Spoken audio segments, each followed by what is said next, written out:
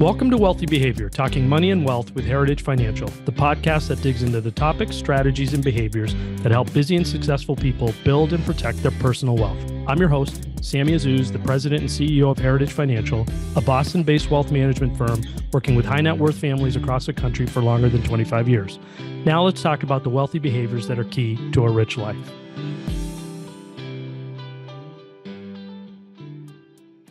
On this episode of the podcast, we have a very special guest, Bob Pisani, Senior Market Correspondent, CNBC, a very familiar face to investors worldwide. Bob's been a CNBC reporter since 1990. He's covered Wall Street and the stock market for 26 years. He now covers the global stock market, IPOs, ETFs, and financial market structure. He's also the author of an excellent book, Shut Up and Keep Talking, Lessons on Life and Investing from the Floor of the New York Stock Exchange.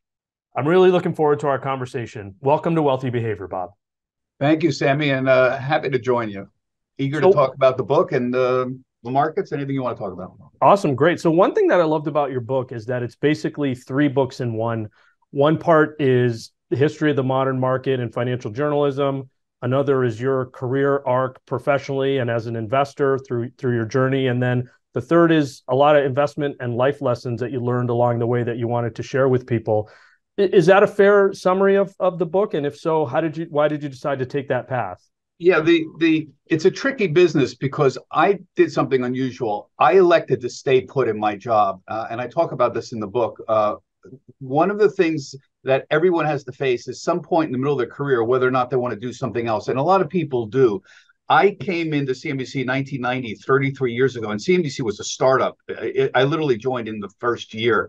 And it was tough in the beginning because we were still getting our footing, and we really sort of took off in 1995 with the Netscape IPO. We didn't know this, but the internet was being born around us, and that's sort of what made us famous, investing and the .com whole era. And I started out as a real estate reporter in 1990, became the stocks correspondent in 97, in the middle of the whole internet thing.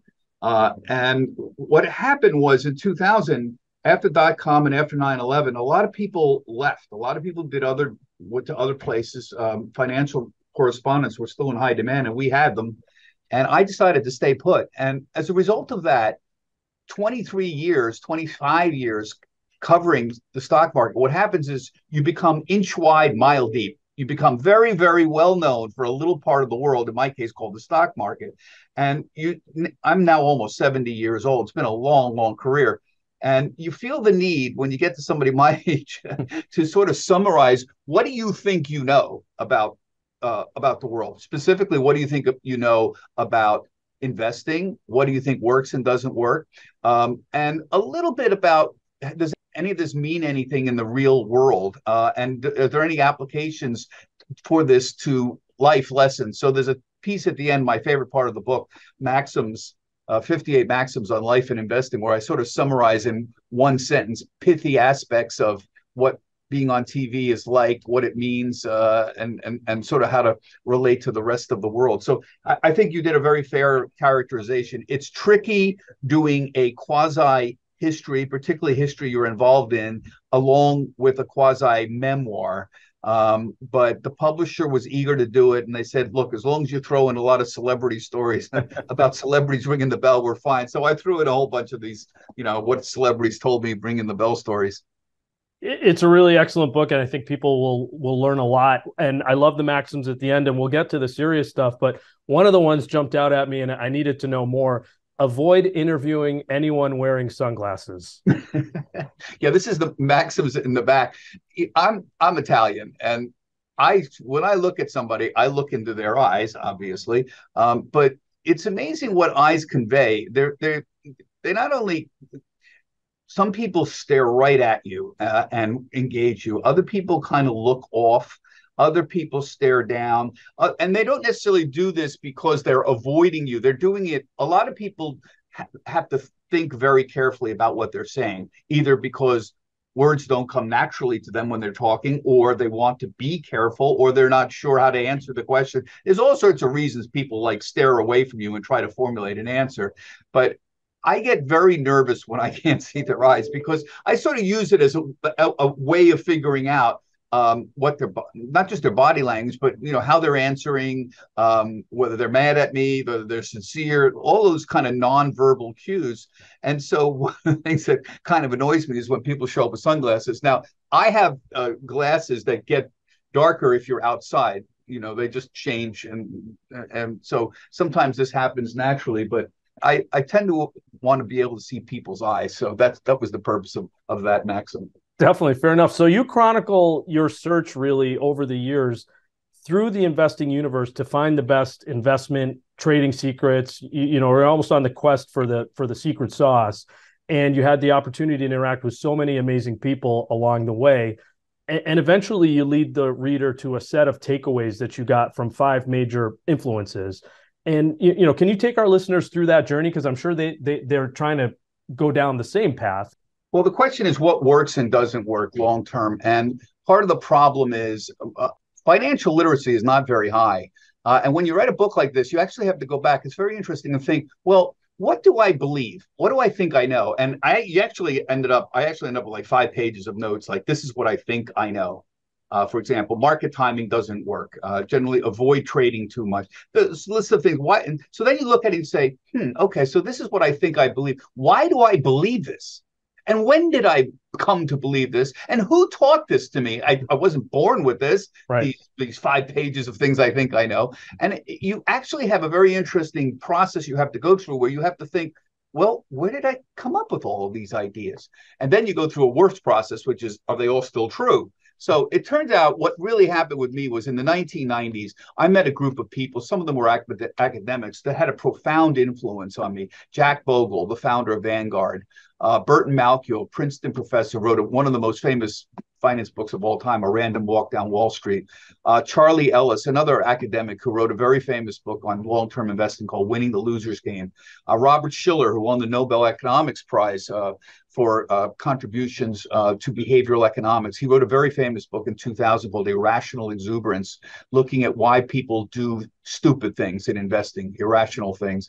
And finally, Jeremy Siegel, who's still a friend of mine at the University of Pennsylvania, wrote Stocks for the Long Run in the early 1990s, where he looked at the whole history of stock market investing, going back into the 1800s and bond investing, and came up with some very important research data indicating, long-term stocks tend to outperform bonds. Long-term, the stock market goes up about 10% a year. So these people and the books they wrote actually was the basis for what I believe. Although if you would have said to me 6 years ago, I wouldn't have said it exactly that way. But when you have to write a book that's 400 pages, you kind of get to the basis. So there's 4 or 5 things here that was common to all of these people. Number one is the components to investing are return, risk, cost, and time. Return is how much do you think you're going to make? The risk is how much risk do you want to take? So bonds are less risky than stocks. How much is it costing you to do this? Are you paying 1% for your mutual fund? 10 basis points. That makes a huge difference over time. And then there's the time. How long are you investing for? And this is the key point I say to a lot of young people who say, oh my gosh, I can't stand the volatility in the stock market. And I say, listen, you're 30 years old. You're going to live another 60 or 70 years. What happened last year? The S&P was down 20%, isn't going to matter to you, even in the next few years. So those 4 components. So that's one thing. The second is just understanding compounding interest, which is the greatest thing that's ever been invented. There's very small differences in returns, make huge differences when compounded over many decades. So the difference between getting a 2% return and a 5% return doesn't sound like much when you have $1,000 investing and it's 1 year. So you have $1,020 or $1,050. But when compounded over 30, 40, 50 years, those differences are enormous. And you can show that very simply when you show the law of large numbers, when you get into $100,000 million levels, which is where people get eventually. So that's number 2, the power of compounding investing. Number 3 is timing the markets. The academic evidence is overwhelming. You cannot successfully time the markets. To time the markets, you have to be right going into an investment and you have to be right going out. And the chances that you'll be wrong on one of those is very, very high. And you can show this by simply showing people what happens over any time span, 10 years, pick one. And if you're not in on the 5 best days of those 10 years, it's remarkable how different your returns are. And by the way, if you're in on the 5 worst days, they're also a lot worse. So you can show that very easy. So don't try to time the markets. Number 4, other than long term and how long you want to stay in, keep costs low. This was Bogle's key insight in founding Vanguard. Own index funds. Generally, most people are best off owning index funds, or at least low cost actively managed funds, because Bogle was able to show 50 years ago that even the few investors who are active managers who outperform the market tend to underperform because the fees that they charge destroys any alpha. So keep costs low. And finally, if you really look at risk-adjusted returns, investment styles tend to produce pretty consistent average returns in the long run. So I would say stick with those points here. Understanding what the components are to investing, understanding compounding interest, and don't try to time the market, and keep costs low by generally owning index funds. Yeah, awesome stuff. And thank you for taking us through that. I mean, you shared a story in your book that I had never heard before, I think related to market timing, really, and the perils of attempting it. It was an outfit that had hacked their way into getting access to information early, and they still weren't able to outperform or perform to the extent you would think they should, even with that informational advantage. Yes. So this was a group that hacked into the SEC database. So the SEC has a database where companies report their earnings. And this is where they officially report, not the press releases that you typically see. And it becomes the official record. Well, the companies can put the data in a day or two before, just to make sure it's there so that it's released exactly on time. So what happened was this band of thieves managed to hack the SEC database, the great embarrassment to the SEC. And for a while, they actually had access to the advanced reports. Now, you would think this is the greatest gold mine of all time. If 2 days before Apple reports, I have Apple's press release in my hands, my God, if you don't think you can make money on that, how could you? It's like seeing the future. And they did a study of these guys, and they actually had these guys' investment record after they had hacked into the system. So they took the biggest bets that they had made and they looked at it, and the guys didn't outperform to any noticeable extent. You think, how is this possible? They had the keys to the kingdom. And it turns out that the market has very different reactions to earnings than you think. And what the problem was, they saw, oh, Apple's going to make this thing. Therefore, we believe that the stock will move the following amount. And that's where they got wrong. They had the information right, but they had the market reaction completely wrong. They didn't get it right. So you see what I'm saying here? Like, even when you have the information, you think this is a gold mine. It's hard to get the market reaction right. So there's a good example. And it's an amazing story. And I had not heard that before. The great financial crisis, I think, turned you into a behavioral finance proponent, not putting words in your mouth, but I feel like I got that out of the book, presumably because you saw a lot of investment mistakes being made during a very stressful time in the markets, and you saw them firsthand. Do you feel like how one reacts to market moves is one of the most important financial decisions they'll make, or series of financial decisions they'll make? Yes. My favorite part of the book, and the thing I have been obsessed with 20 years, is why is everybody so wrong about the future? I mean, think about this. There is an entire industry on Wall Street, entire industry everywhere, to predict the future, including weather forecasting. And yet the success record is terrible. And let's just stay with finance. Amateur stock pickers are terrible at picking stocks, but professional stock pickers are terrible at picking stocks.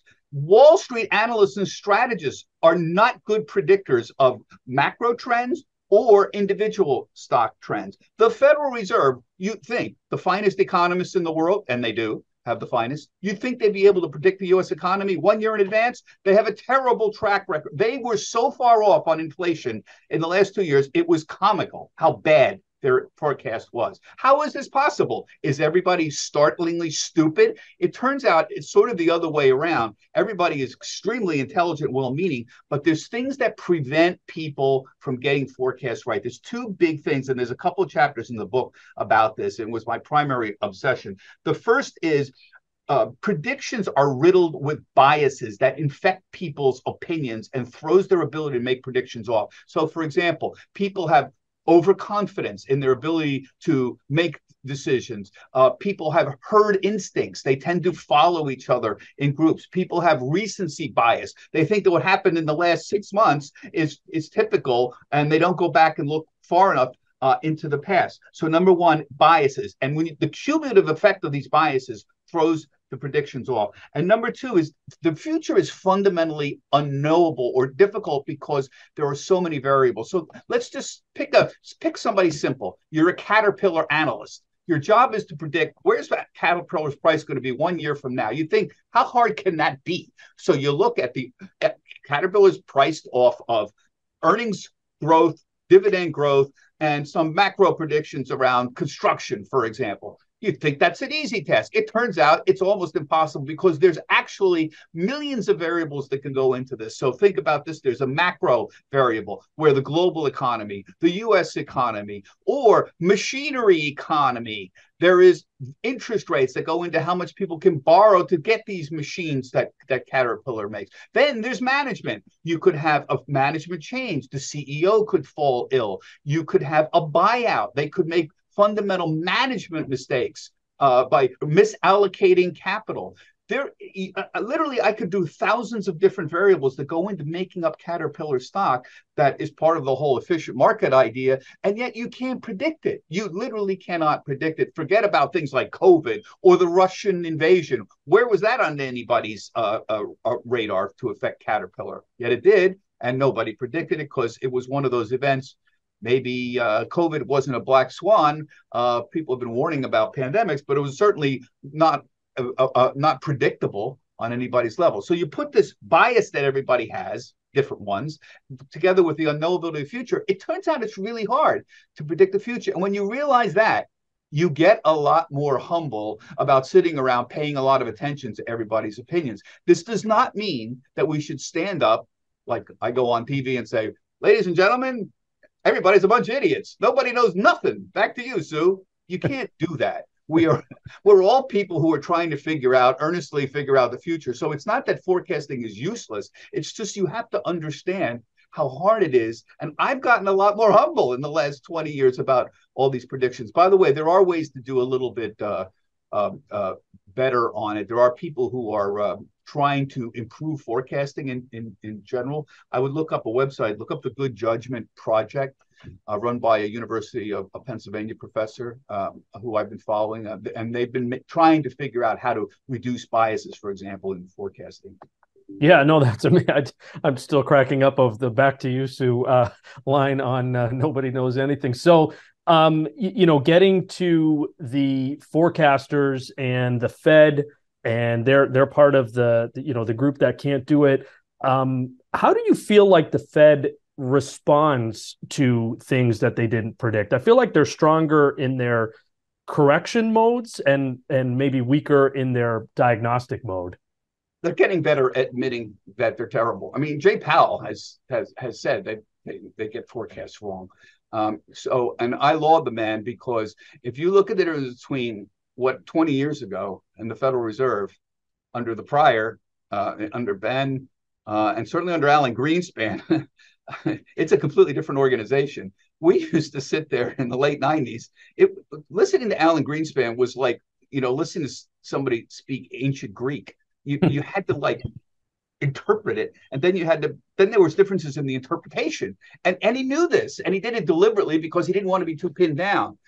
Jay Powell is much more plain spoken than even Ben and Bernanke, and certainly more than Alan Greenspan. So the Fed's gotten better. I like the fact that they do press releases, even though the slightest slip can move the markets. It is a little crazy how much we pay attention to literally commas in the way he talks. But it's a lot better than it was 20 years ago. And I think the Fed's a lot more humble, and I just hope that it remains, completely independent, because it needs to be. The Federal Reserve was founded specifically to manage bank crisis and to provide liquidity to banks in crises. That's why it was founded. You don't want anybody coming in and trying to micromanage them. So I'm generally a big supporter of the Fed, even though everybody knows their forecasts aren't very good. So in the book, you touch on a couple times this notion that everyone talks their book. Be cognizant of the motives of the people you're talking to. Could you elaborate on that and perhaps help individual investors understand, that warning, and also what's the best way to interact with your network? And are there segments and guests that they should be paying more or less attention to as they're trying to navigate this investment universe? Well, I say everybody talks their book because it's so obvious. It's like the air, breathing the air. I mean, one of the things a journalist has to, Ernest Hemingway, who had a big influence on me growing up, I know this is like old school, but used to say that every reporter needs to have a built-in foolproof crap detector. And there's a lot of crap in the world. There's a lot of people trying to sell you things. And this is true on Wall Street. We get strategists and analysts on, what are they trying to sell you? Well, XYZ strategist said, Morgan Stanley says the stock market is going to be weaker 3 months from now. He's trying to sell you a story that makes him look good. And he's got a point of view. Some people are literally got money invested in stocks and are trying to convince you to go that way, like hedge fund people who come on talking their book. They already have a position. They think bonds are going to go down, yields are going to go up, and they're going to come on TV trying to tell you why you should think bonds are going down and yields are going up. Duh. We know this. We know they're talking their book. So there's nothing here that we're trying to figure out. Gee, what are they trying to do with us? We know these guys' positions. So when you know that, you can't, you sort of drop the idea, oh, somebody's trying to con us here. There's nobody conning us. You just have to be aware of what's going on. Everybody's trying to convince you of their position somehow. But that doesn't mean that nobody has any value. I think there's tremendous value. There are people I disagree with, people I think have been wrong for a long time. I know they've been wrong. There are people who've been right. And so what I do is I tend to put all of this through the filter of my own experience. This is what I mean when I say one of the few things about staying in one spot for a long time is you get very good at built-in foolproof crap detectors. This is why ultimately I became a Jack Bogle disciple, and I have a whole chapter in the book describing what I own. I am one of the very few people that have ever actually said, here's what I did, here's the stupid mistakes I made in the last 30 years in investing, and here's what I own right now. And I tell people, I literally tell the stocks, not the stocks, I own mutual funds and ETFs, and why I own them. And it should be no surprise to you that my biggest single holding is the S&P 500. That's a core holding for anybody, and I would find it hard to believe that anyone would argue with me, on that idea. So don't put too much into the idea that everybody's trying to sell everything to you. I would be more concerned with understanding your own state of mind, your own behavioral economics. And that is, how old are you? How long do you think you're going to live? You're going to live longer than you think. Trust me, you are. So let me be concrete with you. I'm almost 70 years old. For years, I used to think I was going to die at 85. And having hung out now with actuarials and see medical advancements in the last 10 years, they've all been telling me I'm wrong, that I should work to 90 to 95. And I now think they're right. I think the chances of me living to 90 are extremely high now. And so I change. And you're going to live longer than you think too. And this is particularly true of people who are in their 30s, 40s, and 50s who freaked out last year when the market was down 20%. So understand how long you're going to live. Understand your risk tolerance. So if you're 70% in stocks, in your retirement fund, and you're down 20% last year, don't freak out. Or if you are literally not sleeping at night, maybe you ought to bring it down to 50%. But understand long-term how the market acts. And before we go, I just want to give a couple minutes on how the market behaves long-term. But the third thing is when you're in index funds long-term, it takes a lot of decision-making away from you. And that's what's beautiful about it. The market tends to go up over time. 3 out of 4 years, the S&P 500 in the last 100 years has been up. 3 out of 4 years. 60% of the time, the S&P goes up 10%. or more a year. Now, think about that. Now, that didn't happen last year, right? The S&P had a 20% decline last year. Do you know how rare that is? That's like 12%, 10% of the time that ever happens. Most of the time, the S&P goes up 3 out of 4 times. It's down 0 to 10% about 15% of the time, and 10% or more about 12% of the time. So the market tends to rise over time.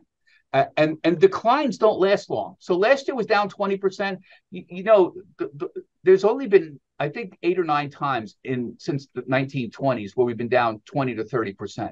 And 2/3 of the time you were whole within a year. You went back to where you were. There's only a few times it was down more. There's, I think, 5 times it was down 30 to 50%, and 2 times it was down 50 to 84%. And again, all of them eventually came back. The 1930, 31, 32 was a disaster, and 2000 was a pretty rough time too. But those are real anomalies. By and large, the market tends to go up. So the problem with investing the way I'm describing is it's boring. And people tend to want to make bets, particularly now. So you got a phone, and you're sitting here with your phone, and the problem today is you have a phone in one hand, you're at a bar with your girlfriend, your boyfriend, your wife, your husband. You got FanDuel on one phone, and you got Schwab on the other phone. And you're betting on the Eagles game or the Giants game on your one phone, and you're betting on Apple on the other one. And a lot of people don't think there's a difference. It's the same thing. You're just making a bet, right? But it's not. The stock market is not a casino. The stock market is the opposite of a casino. Whoever says that does nothing about the stock market.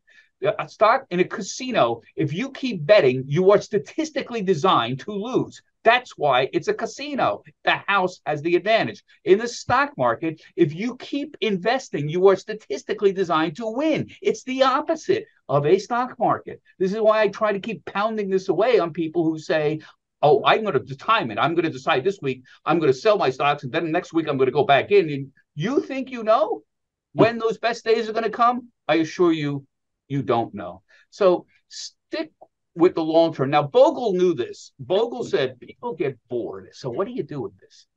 Here's what you do. You take 10% of your money and you go ahead and you bet it any way you want. You think you're a genius? You think you're a great stock market investor? Go ahead. Take your 10%, but keep the 90% away in an index fund, and you take the 10%, you bet on Apple, Microsoft, whatever the hell you want to bet in. But if you are honest about how you're evaluating your gains, you'll find over time you are not going to be out. That 10% is not going to outperform the money you have in index funds if you do it over long periods of time. So there's my advice to everybody. Take the 10%. You think you're a genius? Go ahead. Invest where you want. Absolutely well said. Thank you so much, Bob. I know you have places to be and things to do. So I would highly recommend our listeners check out Shut Up and Keep Talking. And I do appreciate your generosity today and all that you do for individual investors. Sammy, thank you very much for having me. A pleasure. Thank you very much, Bob. How to Build Your Next Million, Heritage Financial's ebook, teaches investors about the tools and strategies that can help them save, keep, grow, and protect their assets. This free ebook can be accessed in this episode's show notes and on our website at heritagefinancial.net. Thank you for listening to Wealthy Behavior. If you found the conversation useful, please leave a review wherever you listen to your podcasts and share this episode so those around you can live a rich life too. We appreciate your feedback and questions. Please email us at wealthybehavior@heritagefinancial.net. For more insights, subscribe to our weekly blog at heritagefinancial.net and follow us on Facebook, Twitter, and LinkedIn. Check out my personal finance blog at thebostonadvisor.com. Wealthy Behavior is produced by Kristen Kastner and Michelle Kakanis. This educational podcast is brought to you by Heritage Financial Services, LLC, located in the greater Boston area. The views and opinions expressed in this podcast or that of the speaker are subject to change and do not constitute investment advice or a recommendation regarding any specific product or security. There is no guarantee that any investment or strategy discussed will be successful or will achieve any particular level of results. Investing involves risks, including the potential loss of principal.